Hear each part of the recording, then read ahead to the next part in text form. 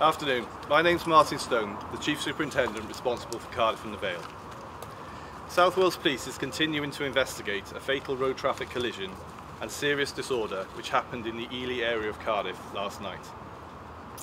At 6:03 PM yesterday, we received a report of a serious collision on Snowden Road which tragically resulted in the deaths of two teenage boys.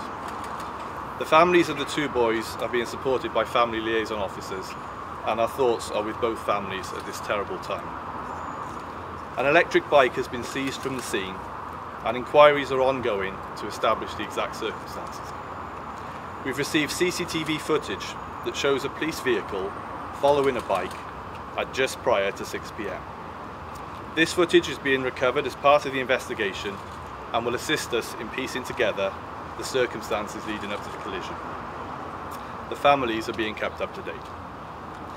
We can confirm that the following investigations have been carried out so far, and when the collision occurred, there were no police vehicles on Snowden Road. A police vehicle in Grand Avenue responded to the report of a collision, attended the area, and officers performed CPR. The investigation has involved the studying of CCTV and tracking data from the police vehicle. At this stage, we do not believe any other vehicles were involved. During the disorder, 15 officers were injured, requiring medical attention. 11 went to hospital and 4 were treated at the scene. We're appealing for witnesses, information and footage from mobile phones and social media.